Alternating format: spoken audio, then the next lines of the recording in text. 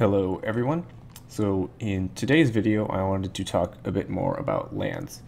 So in previous videos I've only covered pretty much the basics of land generation, but there are a lot of other aspects about lands that are useful in the way of creating good maps. So let's jump into a sample map here. And I apologize in advance if there's not much of a segue between the different things I want to talk about here. But nevertheless, so in here we have a very basic map.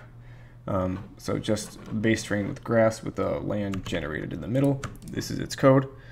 So the land is just specified with the terrain type, land percent, and borders. So when we are talking about borders, one of the attributes about lands that I've never talked about before was border fuzziness. So this attribute is basically defining how closely the land will adhere to the specified borders.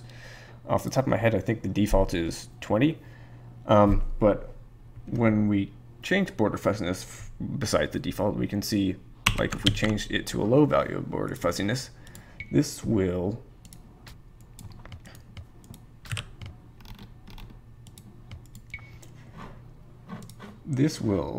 allow the lands to extend beyond the specified borders.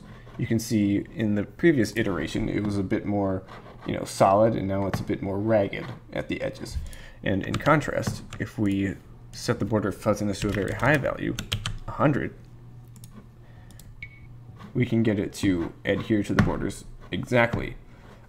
So in the previous iterations it was much more ragged, and in this one the edges of this land are very straight. And this can help if you need consistency with your particular land, or in the case of low border fuzziness, it can help make a land look a bit more natural instead of as opposed to artificial. So that's helpful to know.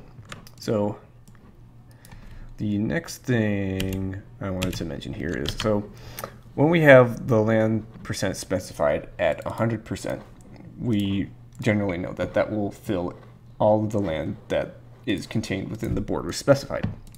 But let's just say, for example, we said we're going to set that land percent to 0. And instead of generating absolutely nothing, it generates whatever the base size is set to. So the default base size is, I believe, 3. Let's check that real quick. So 1, 2, 3, about there. And let's notice something else about this map. When you're working with land generation statements in random map scripting, every land generation statement, every land created has an origin, and the base size is basically a square that's drawn around the origin. And if we keep on generating this map, we can see that the origin of this land is pretty much random within the specified borders. So unless otherwise specified, this particular land will spawn randomly within these borders. So when we say unless otherwise specified, that implies that there is a way to specify the origin of the land. And you'd be right about that. And that attribute is called land position. And land position is where you can define an XY coordinate for the origin of that particular land. And so if we specify a land position of 50-50, instead of generating randomly within the borders, we can see that the land will spawn in the same place every single time. Now, in terms of these XY coordinates, the origin of the map is technically all the way on this side here. And then the positive X direction, we can see, is in this direction over here, where positive 99 is all the way in this corner. And the Y-axis is in this direction, so that position 9999 is over here. So now that we've been able to define the origin for our land, let's talk about why this can be useful. So we'll put it back in the middle here. So when the origin of the land is known, we can use it to help determine the placement of objects on the map. So let's put an object generation section in here. Let's create object gold. So what we can do is we can give this number of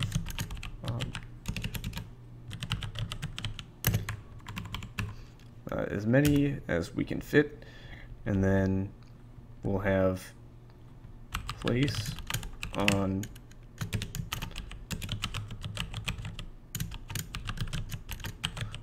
specific land ID 1. And if we copy this land ID to the land we've just created.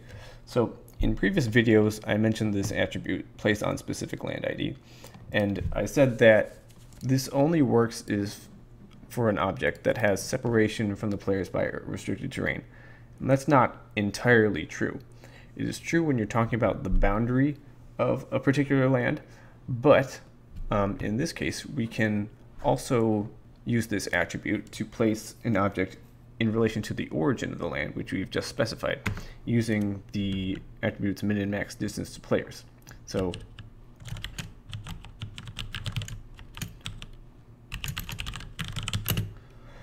if we give a max distance to players attribute of 1 and place on specific land ID, we can reference gold piles to be placed with respect to the origin of the land. And you can kind of see where this particular attribute can be useful, since this land doesn't necessarily have to be dirt. It could be grass, and it could blend in very seamlessly with the base terrain of the map and still be precisely placed. It doesn't necessarily have to be in the middle of the map. We could put it somewhere else. So this can be a very useful tool in the way of precisely placing objects on the map. So let's move this back to 50-50. And then go back here. So the next thing I wanted to do was create player lands. These won't have any attributes whatsoever. So I'll keep this gold generation statement, number of objects 99, and just so the map isn't super cluttered, I'll add another attribute, 10 min distance group placement of 1. And then with that being specified, let's see what this did here. So essentially we've covered this whole map with gold piles. So instead of this max distance to players attribute, I'm going to change that to a min distance to players attribute of 15. And what we can see here is that since we have created a player lands statement here, that essentially creates an origin for every player that's in the game. So since there's 8 players on this map, it's going to specify 8 origins. And since this min distance to players is present, it has to avoid all of them. And one thing to know about this particular gold generation statement is that it's very generic. It has no reference to the players at all. So if we change this from being generic and give it an attribute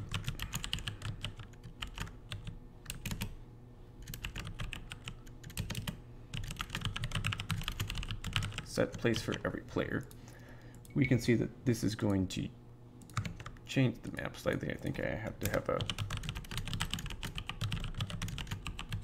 set Gaia object only attribute also. But we can see that instead of avoiding just the players. When we set the set place for every player, this min distance to players will also force the objects away from any neutral land. So, and that's in reference to the origin. So if I hadn't had this origin specified, you can see there's just another spot in the middle where all of these objects have to avoid. So this may seem like a bit of a weird feature for object placement, but there are situations in which it can be helpful and also situations in which it can be hurtful. That's basically how it works. So the next thing I wanted to talk about was how the attributes of lands can have an effect on different player setups. So we will replace this objects code with, replace the gold with the town center, and instead of villager, flag A.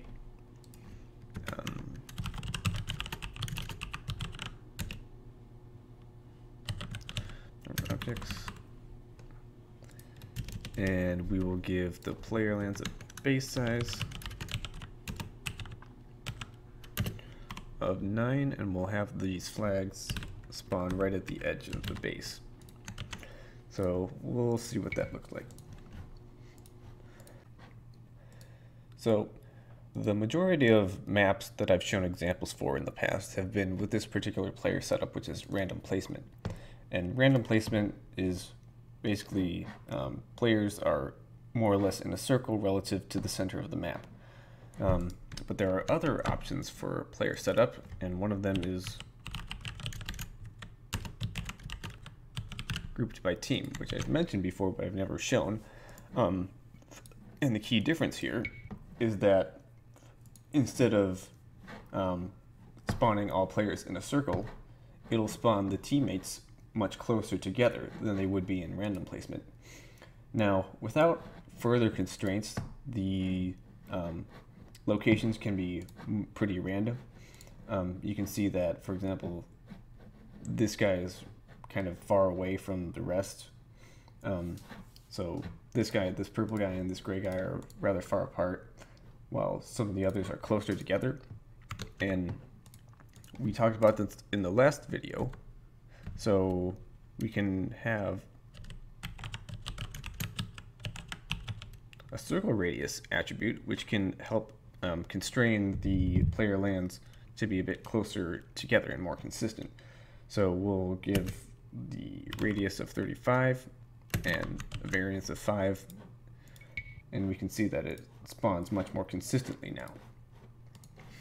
And when we're talking about how close the particular players are going to spawn next to each other, that attribute is, that parameter is controlled by the base size. So there will be a small degree of separation between each player's bases, and if we increase the base size, we can increase the separation between teammates. So if we specify the base size 12 and increase these respectively to represent the edges of the base, we can see that the individual teammates are spawning farther apart than they were in the previous iteration. So that's helpful to know. And besides that, this grouped by team setup behaves very similarly to a random placement setup. And what is quite different, however, is this next method, which is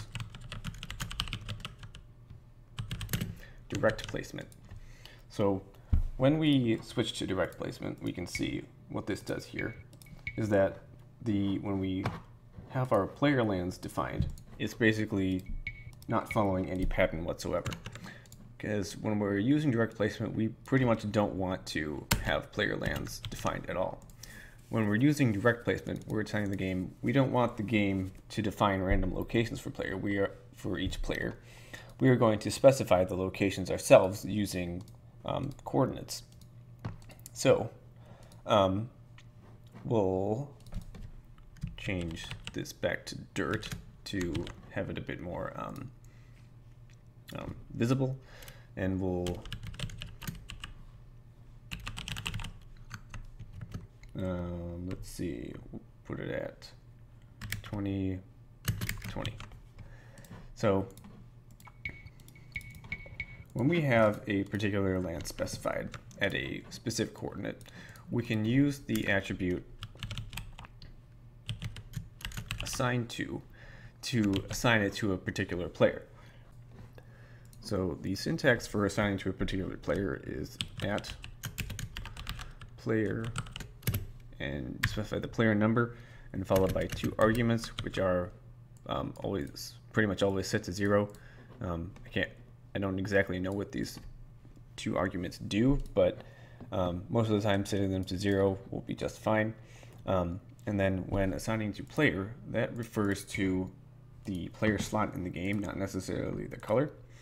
But when we generate this map, we can see that the land that we had created is now player 1's land, and it will always specify in the particular spot based on the coordinates that we specified.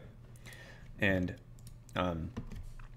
when we're talking about direct placement, it's no longer sufficient to have one overarching land statement to create the land for all the players. We're going to need multiple. So we can copy this land, and instead of assigning it to player 1, we can assign it to player 2 and change the coordinates from 2020 to 8080. And then we can see what that did there. And then in addition to assigning to player, we can assign to at team.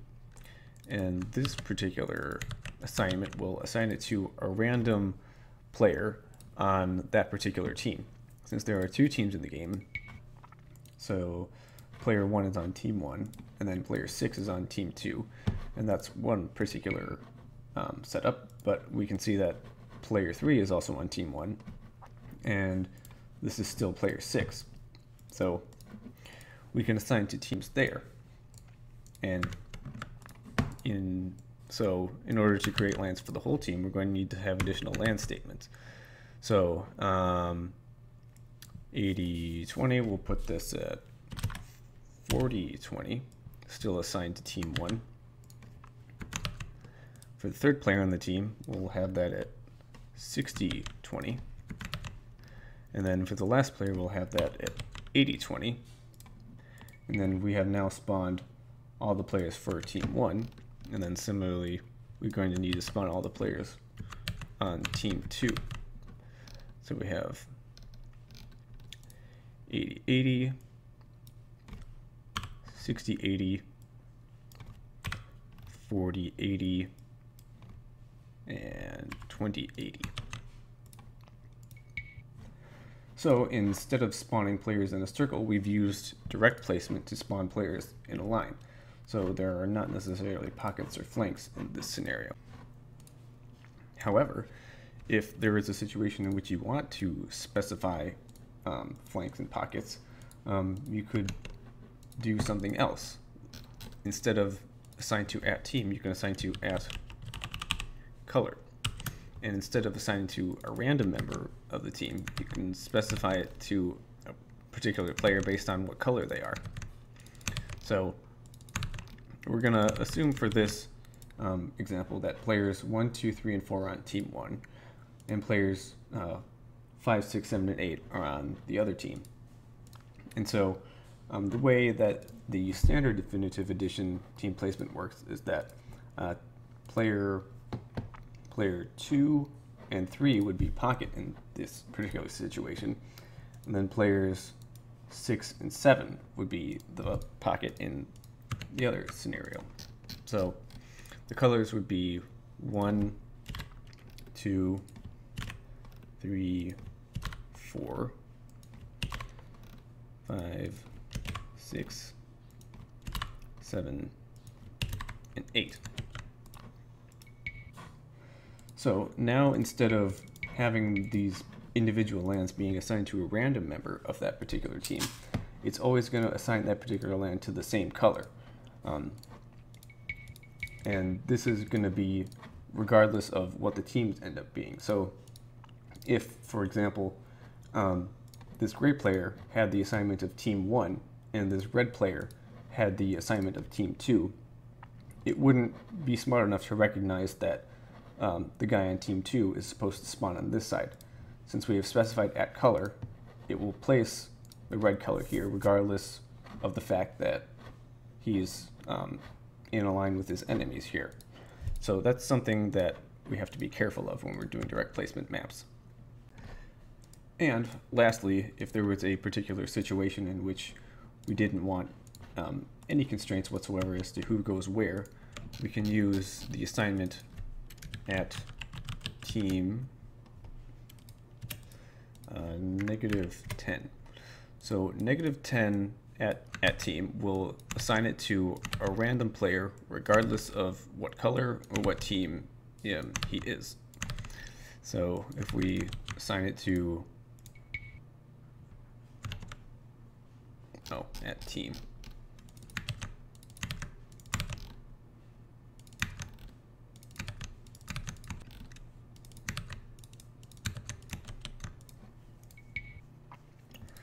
so if we look at this now, so players 1, 2, 3, and 4 are still all on the same team, but the game doesn't care anymore since it's just randomly assigning that land to whichever player it happens to want, regardless of what teams, regardless of colors. So if we compare this to random placement, where previously a single player land statement would be all-encompassing for all situations, all players in the game, now we need multiple lands to assign the different players in the game. But the advantage of that is it gives us much more specific placement for those players, and rather than just in a circle. But we have to notice that this particular situation is just for 8 players, and if we try to test a 3v3 scenario, and when we generate this particular setup, we can see that it starts generating the lands based on the previous iteration, which was 8 players. So it generates the first 4 lands as it would, and then it starts trying to create the second set of lands, but then it runs out of players because there's only 6 here and not 8. So based on this, we need to be able to check how many players are in the game in order to choose what land setup we're going to be having. So the game has checks to see different things. For example, how many players are in the game, how many teams are in the game, if a particular player is on a certain team, if the particular team is a particular size. And then for this particular example, we're going to need to check between 6 players and 8 players in the game. So we have our code here is going to be for 8 players. So the syntax for that is going to be if 8-player game. And it's going to use this code if there are 8 players in the game. And that if, and then we need a separate case for 6 players if 6-player game. We'll put this in else. And then this is going to be largely similar. So I'm going to base the 6-player code off of the 8-player code. And then instead of having 8 lands, however, we're going to only have 6. So we'll take these first 3 on this side. We'll take the first 3 on this side.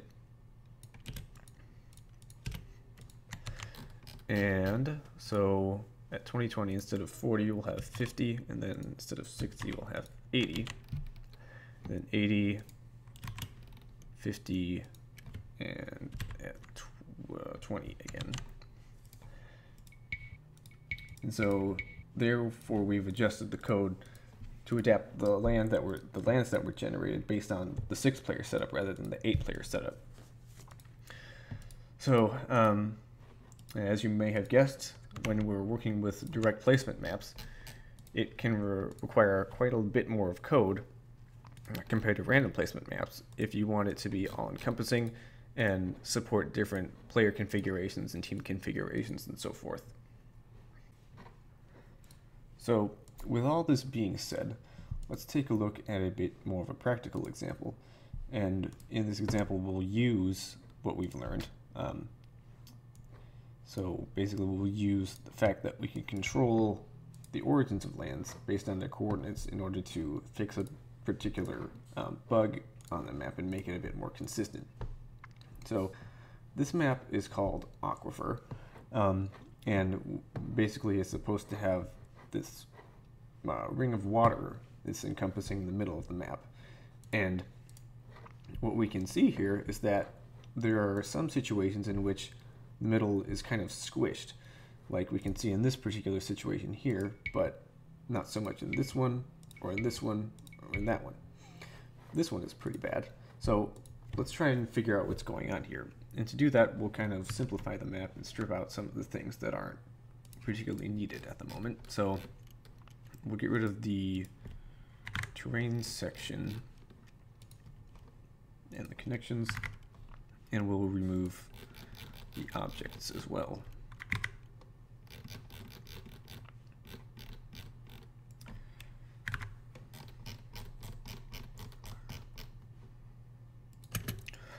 So with all that removed, the map looks much simpler like this.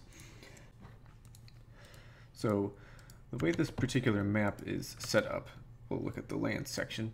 So we have one land that's created in the middle here, that's the grass, with a base elevation. And then we have another land that's specified, that's terrain desert, also with a base elevation of 3. So basically this is the first terrain that's created, the grass, and then this is the second land that's created, which is the desert. And they have a zone avoidance distance attribute of 15, which is this separation that we see here. And so the desert land has no border restrictions at all. So it's supposed to be taking up 100% of the map that's in the entire map, no borders. And then this particular land, the grass, is taking up a smaller section. It's only occupying 30% of the map. So this grass is technically a land that's generated inside of this desert land that was created. So we can think about what is going on here more easily by assigning a land ID. So this already has a land ID attribute of 1, and we'll give this one a land ID attribute there. And then in the objects generation, we'll take a gold pile out of here, and number of objects, max distance to players is going to be 1. Don't need any of these other things. And then we're going to need placed on specific land ID of 1, and then another one with placed on specific land ID 2. So basically this is just going to help us identify the origins of these two lands. So without having anything specified, we can see that the desert land had its origin randomly generated over here, and this is what's causing the squishing. Since this particular origin is rather close to the center, it can start to squish the central land, as opposed to having its origin randomly generated over here, where the central land is more or less unaffected. So based on this, we can help this situation a bit by spawning the first land, this desert land, in a place where we know that this middle land is not going to be occupying. So we can give a land position attribute of 1, 1. So when we have that specified, we can see that it's now much less likely that the central land will be very squished compared to, as opposed to not specifying it at all. You can go back and see how bad it got in here. See, this is much worse. So based on this, we can make this particular situation a bit more consistent. And then we can uncomment everything here.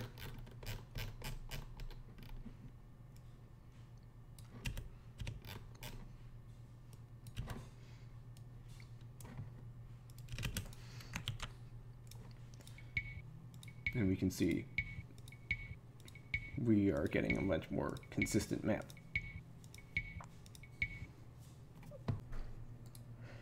So even though this map has been made a bit more consistent, we can still see that there's some situations in which the central land can be squished a little bit. For example, this player is spawning fairly close to the middle, and he's starting to squish this middle land a little bit. But then this player is not necessarily close to the middle, but there's still a bit of compressing here from the overall land that was generated, since it's still the case that that this desert land and this grassland are taking up the same area, and it's not necessarily clear which one is going to gain priority. So with that in mind, we can try a few things. So we'll give the player lands a circle radius, and let's see if that helps.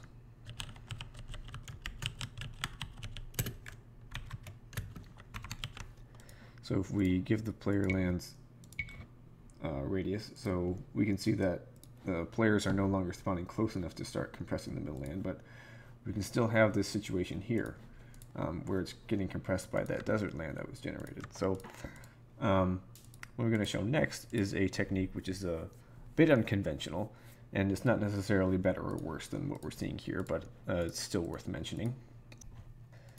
And before we get into that, I want to first take a minute to talk about the syntax of map scripts.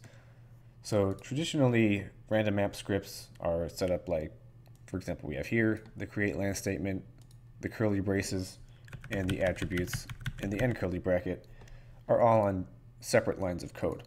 And this is helpful in terms of having everything on a separate line. It makes it very easy to debug. But this particular syntax is not exactly necessary. If we take a look at another example here, so based on this, we can see that it's only necessary to have a single space between each item. So we have the create land statement, one space between the beginning curly bracket, and then one space between each of the attributes and the end curly bracket. And this syntax is going to come into play later on, but let's take a look at what this particular create land statement is doing. So it's creating a land with terrain type rocks on the position, which we have specified there. And then 7550, if we go into this next version, we can see that it created it there. And since that coordinate is very specific, it's always going to create there. And then let's just say we'll create another land that's very close to it. Instead of 7550, we'll call it 7552, very close to it. And then we can see still generates very consistently. And then say we don't just do 2, we do a lot more than 2. And these coordinates are going to be what they are. And then look at this. I think you can see where I'm going here, is that we can keep creating lands until we have made a full circle here. And so this is another technique of creating maps. So instead of creating lands based on the middle and the outside land, we've created lands based on whatever is going to be in between those things. So if we uncomment the rest of the script here, using pretty much the same code that's generating the previous version, we can see that this ends up being much more consistent in terms of this ring of water being very consistent and this central land never getting squished. And you're probably thinking at this point, well, yeah, that's cool, but it would be kind of a pain to, script all this code manually. I mean, even if you knew the coordinates beforehand, copying and pasting all these lines of code and putting the new coordinates in would be rather cumbersome, and you'd be right about that.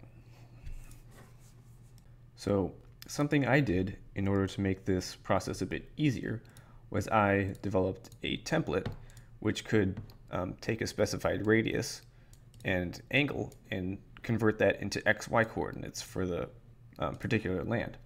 And then using the syntax that we just went over, we can have each land created in its own line of code. And that makes it very easy to copy and paste. So for example, this radius is now 25, but it can easily be 30, and all of those XY coordinates get calculated automatically. So all that would be left to do is just copy and paste this new section of code over the old section and see what it did there. Now that's obviously too big, but you get the point. So that was what I did initially, and after doing this, I figured, well, why limit this pattern template to just circles?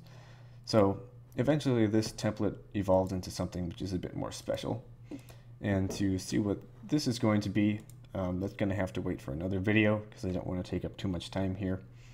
But before I close out, I just want to mention that these techniques of making patterns out of lands and having so many configurations for direct placement, this is all tailored to more adventurous scripters. It's not necessary to have these kinds of methods in order to make a good map. Like 99% of everything I've done has just been straightforward map concepts with random placement. So in my experience, good maps tend to be simpler maps, but for those of you who are interested in being a bit more adventurous, you can stay tuned for that. I'll see you next time.